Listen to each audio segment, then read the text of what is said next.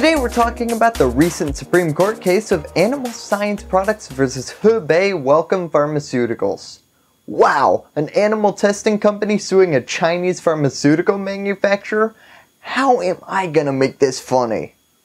This case is following in the footsteps of such greats as Alien vs. Predator, Godzilla vs. Mechagodzilla, and Freddy vs. Jason.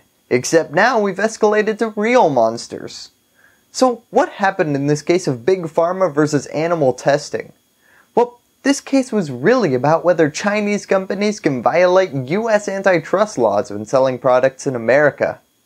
Now, the answer here might seem so obvious that you're probably looking at the runtime of this episode and wondering, how is this guy gonna fill the rest of this piece? But think about it for a second. Antitrust laws prevent conspiring to fix the price and quantity of products, which, while might be good for some, definitely is not aligned with the Chinese brand. China's Communist Party had extreme influence over the costs of production and prices for Chinese products. Yeah, price and quantity setting, while it has diminished in recent years, is still definitely a thing in the Chinese economy. Which raises the question, if antitrust laws are to be believed, can we fundamentally not continue to do business with China? Now, they haven't released a statement yet, but I'm fairly confident the answer will be no. Now first, and man do I get tired of saying this, but no news sources have covered this case, because we're too busy covering the looming trade war with China. Wait, what? I guess we could have slipped it in somewhere. Anyways, in this specific case, Animal Science Products was trying to buy vitamin C from Chinese companies and claimed that they were coordinating their quantities and prices using the Chinese Chamber of Commerce, while the Chinese companies, never denying this, said that it is Chinese law that they must coordinate their prices and quantities through that Chamber of Commerce. Alright, so now that we know that, let's jump right in. Argument next in case 16-1220. Animal Science Products versus Hebei Welcome Pharmaceutical. I realize that we did just jump right in, but let's swim to the shallow section for a second. Because there are a few more details we need to cover, like, unlike previous cases we've talked about, the rulings of lower courts actually play into this case in a major way. First, this went to the District Court, which awarded $147 million to Animal Science Projects. Which, I'm not super OCD, but come on, can we just round that up to $150 million? So then China appealed to the Second Circuit Court, because, well, if we had $147 million every time they broke a trade law, we might be debt-free by June. The Second Circuit Court looked at the case and reversed it on international comedy grounds, which, ironically, is not funny at all. Comity is the deference that is given to foreign institutions, not as a matter of law, but as a matter of policy. Basically, it's the idea of, we'll agree to disagree, and we won't weigh in on how you do your things if you don't do the same with us. The problem here is that, as you can imagine, when a communist and a capitalist meet to discuss trade, well, I'd clear my schedule to the end of next year because this is gonna take a little while. In this case, what was illegal in America was mandated in China. So, in theory, it would be pretty dicky to sue a Chinese company for adhering to the law of the land. Alright, so now let's actually get into it. One of those costs is the independence of the judiciary to decide questions that are before them. U.S. courts should not give up their responsibility to say what the law is in cases and controversies before them, even when that law is foreign. And courts in this country have been interpreting and construing foreign law for 2 centuries and not outsourcing that task to other entities simply because those questions are difficult. First, and I know it's a small thing, but it's 2018. How have we not figured this one out yet? Alright, so should the US defer to other countries' laws if they're reasonable? Well, we could stick to the old strategy of bombing countries we don't agree with until an ally emerges from the rubble. But what should our judges do when it's China? Well, there are different approaches. First, we have to look at... We actually do outsource saying what the law is sometimes in domestic law. Chevron, for example. We give conclusive weight to a determination by an agency as to what the law is. So why, as a matter of comedy, wouldn't we do the same to an administrative agency of a foreign sovereign. Alright, so first let's break down that Chevron doctrine. Because they mentioned it so many times, I thought Chevron was the unofficial sponsorer. So let's go back to the 1984 case of Chevron versus National Resource Defense Council. Alright, so it's 1977 and Congress just amended the Clean Air Act. Because, surprisingly, at one point in our history, clean air wasn't a partisan issue. The House is in the Committee of the Whole House in the State of the Union for the consideration of the bill H.R. 6161, a bill to amend the Clean Air Act and for other purposes. This act was set to help states that didn't attain air quality standards. They would have to implement a permitting program for all new or modified major producers of dirty air. Then comes a scandal, in a twist that shocked the world of administrative law junkies the world over. Both of them. Under Carter, the rule was interpreted to mean that any new or modified air toxicifying entity would have to face this permit caper. You know, what the act said. Well, then Reagan come along, and we all know how much he loved environmental protection. He had his eyes on protecting a different green. Well, he announced Ann Gorsuch, the mother of now Supreme Court Judge Neil Gorsuch, if that name sounded familiar, and she had a slightly different interpretation of the act. You know the part where it says new or modified polluters need permits. Well, she saw it as you can do whatever you want and buy additions that don't meet our standards, as long as your overall output doesn't increase. Which, while making sense logically, really is not what that amendment said. I like the part where you have to file permits for all new pollutant producers and modifications. I really do. But what if you don't have to file permits if your overall output shouldn't go up? Well, sounds great. Should we take that to Congress? No, let's just start doing it. So anyways, the National Resource Defense Council sued the EPA, saying that they couldn't do that, and won. Although, in a completely not suspicious turn of events, Chevron appealed the case on behalf of the EPA. Which, wow, when Chevron is coming to the EPA's defense, well, that should set off all sorts of alarm bells. That's like Goldman Sachs campaigning for Bernie Sanders. Well, cue.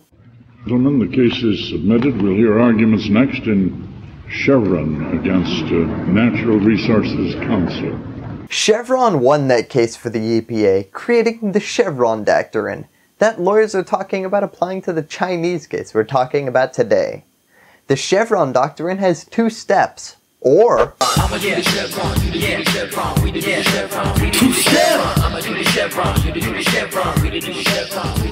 yes, NYU's graduate law school made an entire music video about it, because of course an NYU student would look at administrative law and think, you know what this needs? More pizzazz. Linking to it right here though, because it's pretty darn catchy. So anyways, the Chevron two-step. First, you have to see if Congress has directly and clearly spoken to the precise issue in question. If Congress has unambiguously declared something, then game over. That's what you're doing. But if Congress hasn't directly addressed the specific change in interpretation, then we head over to step 2. Is what you're doing reasonable or permittable? Basically, don't propose stupid things under the Fed defense. Hey, it's technically legal. If both of those tests have passed, well, then you can come up with your own statutory interpretations. Alright, so what would that look like when applied to China? Well, going back to our current case, the Chevron doctrine has a number of sort of gatekeeping steps or preconditions before this court would even consider the reasonableness of an agency's interpretation. And so, for example, Chevron step 0 and step 1. Well, all that suggests is perhaps we should import a similar regime here.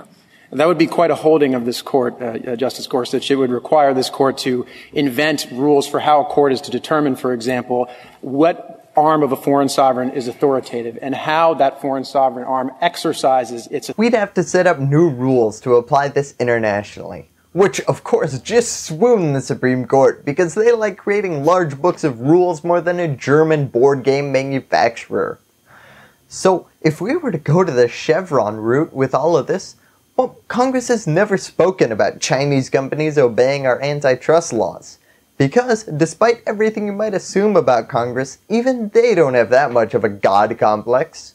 So this brings us to the question number 2, question of reasonability, which is a bit trickier than you might think because... So if the United States went to another government, let's pick France just to get out of the picking governments. Wow, you're trying to give us an example of a country America might be more sympathetic towards and you go with France? Good luck, buddy.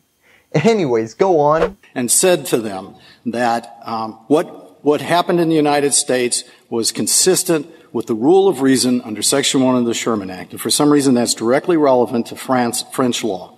If a French court were to come back and say, wait a second, I read your Section 1 that says all restraints of trade are illegal, and you come and tell me about rule of reason. I read your cases as saying there are per se illegalities, and you come here telling me about rule of reason. I doubt. I mean, the notion that this was a respectful analysis of China's, when you say at the end, this is a post hoc attempt to shield somebody's behavior, that's not respect. That's the opposite of respect. Alright, so he went into a lot of things there. First, this court did talk about respect more than a scene in The Godfather where you can go to the bathroom without pausing. What is the definition of respect? How can one be more respectful? It got pretty meta. I don't understand this constant emphasis on respectful. It doesn't mean that you can't disagree, right? I mean, with all due respect, usually means the person's about to say you don't know what you're talking about. Respectfully, Your Honor. But yeah, they basically agreed not to be dicks to other countries when you're having legal disagreements. There, just saved you 20 minutes. The real question is, what was the motivating factor?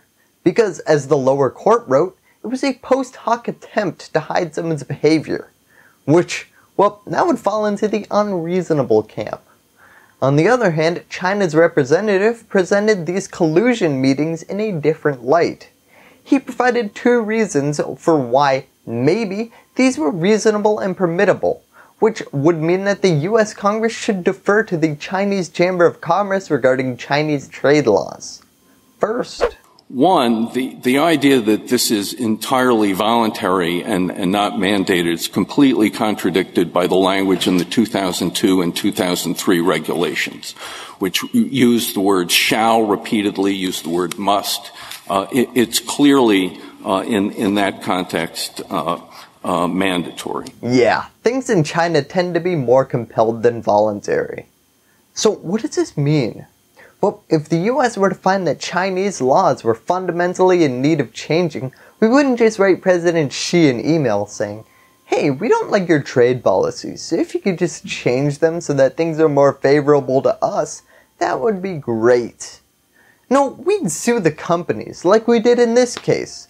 But the fact that they are compelled to collude, rather than voluntarily working together, really makes things harder. Second, a point that we really haven't addressed sufficiently. What happened from 1997 to 2001 is that the regulatory regime in 1997 failed. It led to a price war in 2001 that was very destructive to the Chinese economy. The idea that China would then change the regulatory system to one in which price fixing is not mandated would result in lower prices, not higher prices, and what China was trying to achieve was higher prices. If you could believe it, at one point things that were made in China were actually cheaper. A price war between entities in the early 2000s really wrecked their economy. And could you imagine a price war nowadays? If those watches get any cheaper, they'll be paying me to take them. The argument here is that these companies are colluding to keep the prices up. So this was implemented to be good for their economy rather than terrible for the US economy. Maybe that's reasonable, maybe that's not. But it's not the only solution to this problem, because we could also take it to the World Trade Organization. The right answer for that problem is, if the government's got a problem with it, take it up with the World Trade Organization and let that organization deal with those issues. Boy, oh boy, would that save us a lot of time and confusion. Although, there might be a few problems there too, because... You guys negotiate among yourselves, come up with a price, tell us what it is, and then we will enforce that price. And that's the approach that we took. That's what we said to the WTO. So that when we said that we had abandoned export administration, we did as to certain elements. But what we never said to them, and what it was absolutely clear from the entire submission, is that we maintained minimum export price requirements. Wow, you're not going to be subtle at all. I mean, come on. You're testifying in front of the Supreme Court. You could at least give us the respect of lying or being a little more coy about your plans, rather than just laying them out like a Bond villain. The real problem, though, is that maintained minimum export price requirements, that those were retained throughout. And the United States, in its submission to the WTO, specifically said, quoting our language, that China retained minimum price requirements, and that that's the rule in place, and that was the rule in place. Why, George Bush? Why? Well, it might be hard to argue that we changed our mind on the ethics of Chinese trade policy. But hey, between Bush, Obama, and Trump, I think our company has literally held every opinion a nation can have in 10 years. This might be tricky, but who knows, the US has plenty of good lawyers. The final way we could handle this is a weird one that came up a few times. Say they're like a state. I'm sorry, if Texas Supreme Court says this is the law of Texas, I don't care what somebody else says. That is what the law of Texas is, whether they held the exact opposite yesterday or not. Yeah, I think every time someone hears that clip, Chuck Norris gains a beard hair. So while that might be a little bit of an overstatement of the power of Texas, the sentiment is still there. Give China the rights of a state. Which is always a great thing to suggest for a country with a pretty recent history of colonization. The basic idea, though not fully developed, was that Justice Gorsuch's questions indicates we always accept the law of the state Supreme Court as being the law of the state. This is a weird idea that went really underdeveloped in this discussion.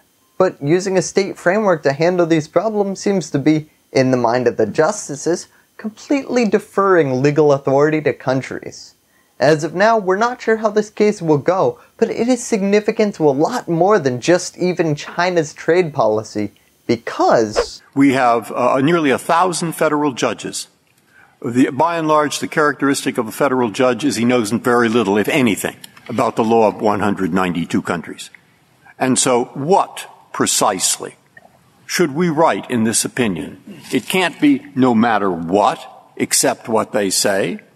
But my goodness, if you open the door, I mean, how is this to be done? So that's why respectful deference, I don't know if that's the right phrase. And I don't know if defer if it's reasonable. Reasonable seems to open it. So what are the words that these 900 judges are going to follow when they get submissions from the highest legal authorities in 192 countries without producing some kind of international chaos? Yeah, this would determine a lot of how we handle countries' laws across the globe that get legally challenged in our courts. Which brings me to the question, how has this not come up in the last 200 years? I'll let you know what happens when the decision is released, but until then, thank you, and that's all I have to say about that. Hey YouTube, if you want to support independent journalism investigating the Supreme Court, subscribe to our YouTube channel for our weekly Supreme Court Saturday episodes. Subscribe now and you can still be in our first 100 subscribers. And as always, leave me a comment if you think you have an important case that I should research. And as always, thank you for watching.